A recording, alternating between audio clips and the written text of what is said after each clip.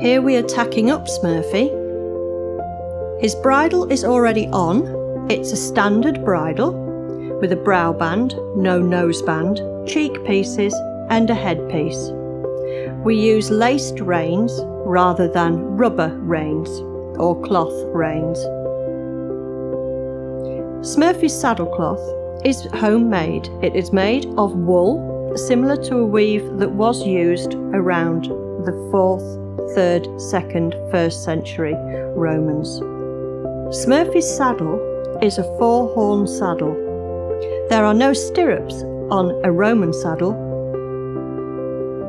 For animal welfare, we use modern comfort girths and we have a poly pad underneath the saddle.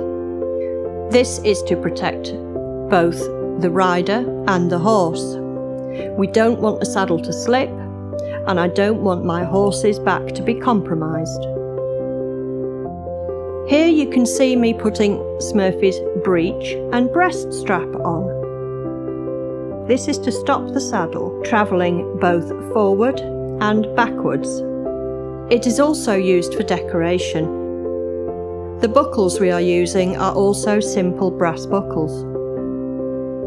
The bit that Smurfy is wearing is a brass loose ring snaffle, much like the bit that was found at Corbridge on Hadrian's Wall.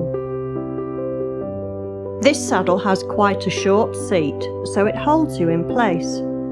It is built on a wooden tree and padded, then covered with leather. Some aspects of this are merely speculation. We get our saddles made by a master saddler, and they fit the horses perfectly.